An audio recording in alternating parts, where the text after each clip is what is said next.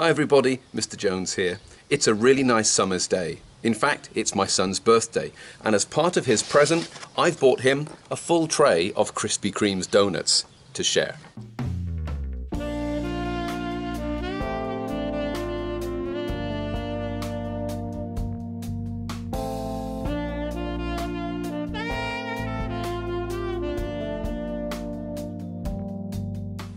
Now the first question is this. If I paid £10.95 for the whole tray of 12 donuts, how much have I effectively paid per donut? Use some maths without a calculator to find that answer.